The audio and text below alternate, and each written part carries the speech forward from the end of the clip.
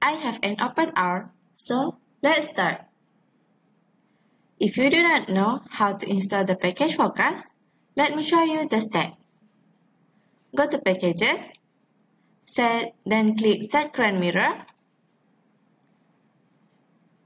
and choose based on your country. Then click OK. Go to Packages once again, but this time choose Install Packages.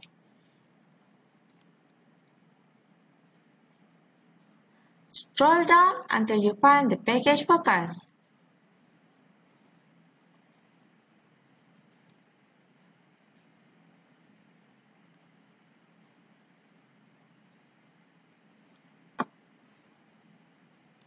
Then click OK. It will take a few minutes to install the package.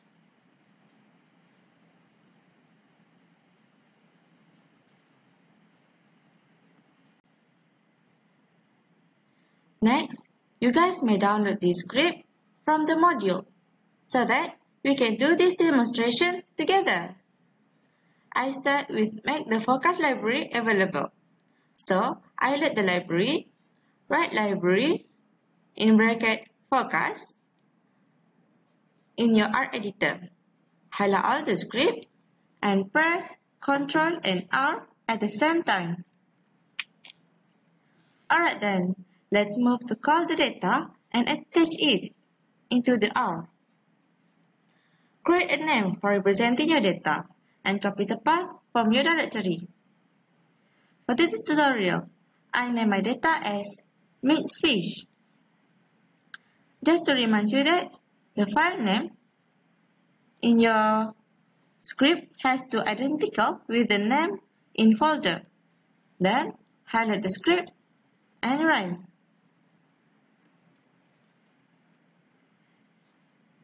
You can check if the data already transferred in this R by running your data. Write your data's name and run. Here you go.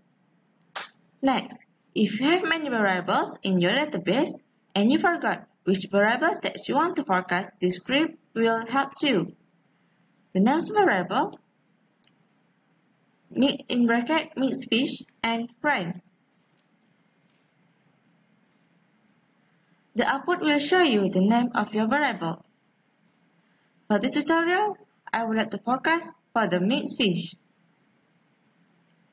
The first thing to do is we need to declare the data in time series.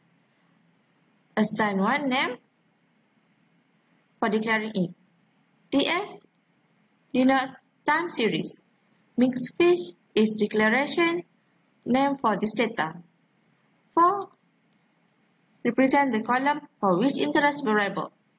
Next, 2000 is starting date for this data, and because of this data in monthly, 12 denotes monthly data.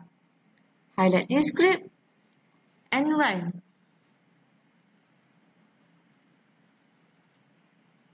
All these criteria are based on your data. If you want to show this new data set, just write the data's name and run. Here you go. Next, in developing the SARIMA model, we need to plot the graph to see the pattern of the data before we proceed to the next stage. Write plot, this script, highlight, and run. So, this is the plot. This plot shows that there is seasonal pattern on this data. To double confirm if the data are fit for SARIMA, this script will show you the pattern for SARIMA plot.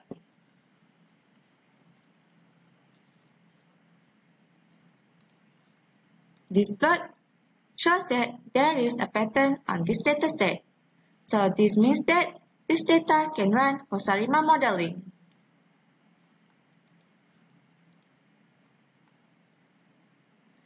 Next, we run for decomposition of additive time series.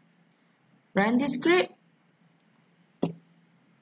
and look at the seasonal plot.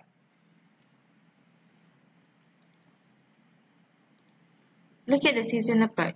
This one. This plot is to look how many spikes for each season. For this data, there are 1, 2, 3, 4, 5, 6, 7, 8, 9, 10, 12. There are 12 spikes for every season.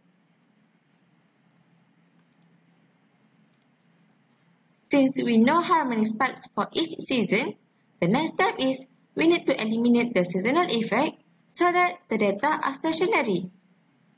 DIFF denotes differencing.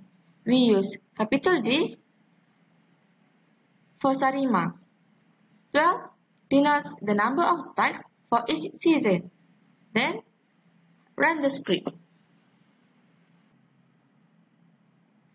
To show that the data already in stationary, we plot the differencing graph. Highlight and run.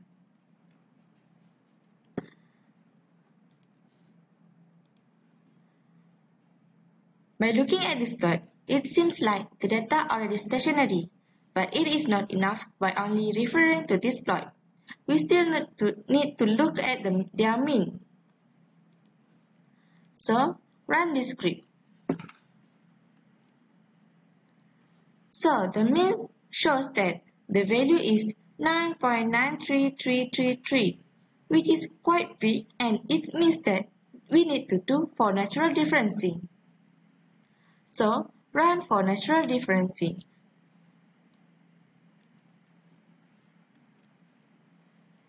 And plot the graph.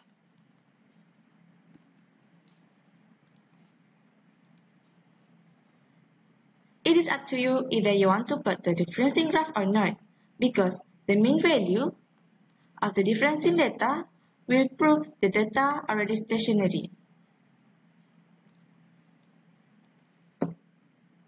So highlight and run. So after we run for natural differencing, it shows that the mean value is negative 0.396648, which is close to 0. Thus, this data already stationary. Then, the next step is plot the PSCF, control and run. You can screenshot this plot and paste at your document for further reference. Run for SCF. Highlight and run. This is the plot for SCF.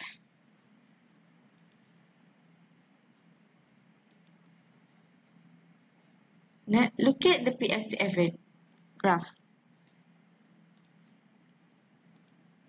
For this PSCF, we can say that only 2 spikes that exceed the significant spike at seasonal lag, and there are 11 spikes that exceed the significant lag.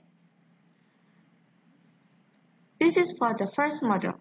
For the second model, we can say that there are 15 spikes that exceed the significant spike. Don't forget to jot down this value in your notebook. Next, run for SCF.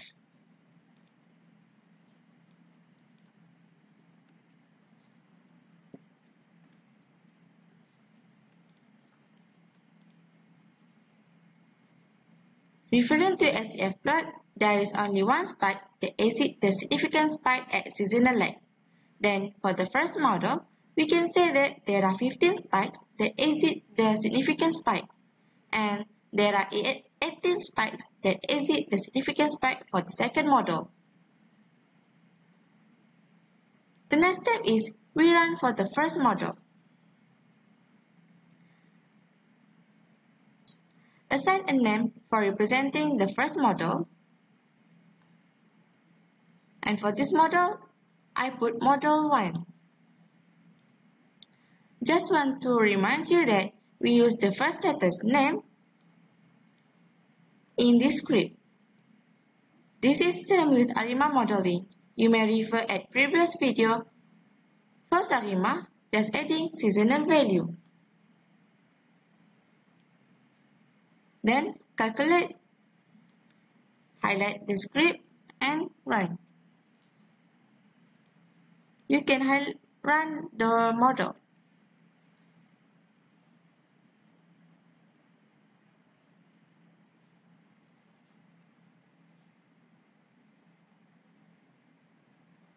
Then calculate the accuracy value, which is very important to make comparison with second model. Then do the same step for second model. And also run the accuracy. Highlight and run.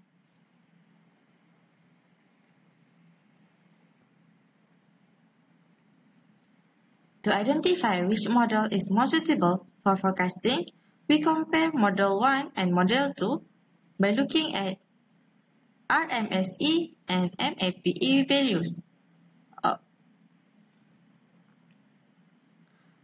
RMSE and MAPE for Model 1 is lesser than RMSE and MAPE for Model 2. Thus, Model 1 is suitable for forecasting. Then, we can proceed to forecast the data. It is depending on how many months or years that you want to forecast. For this data, I want to forecast 6 months. Highlight the script and run. I use forecast 1 to represent the value of the first forecast. Forecast 1 will show you the data. You can also plot the graph.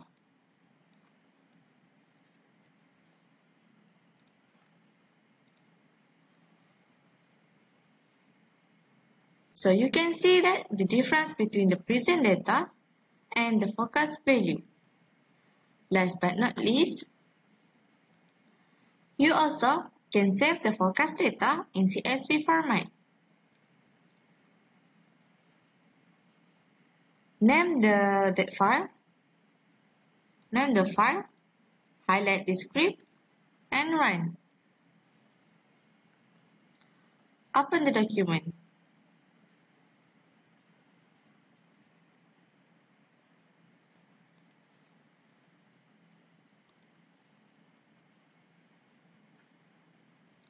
You can see that this is the file for your forecasted values.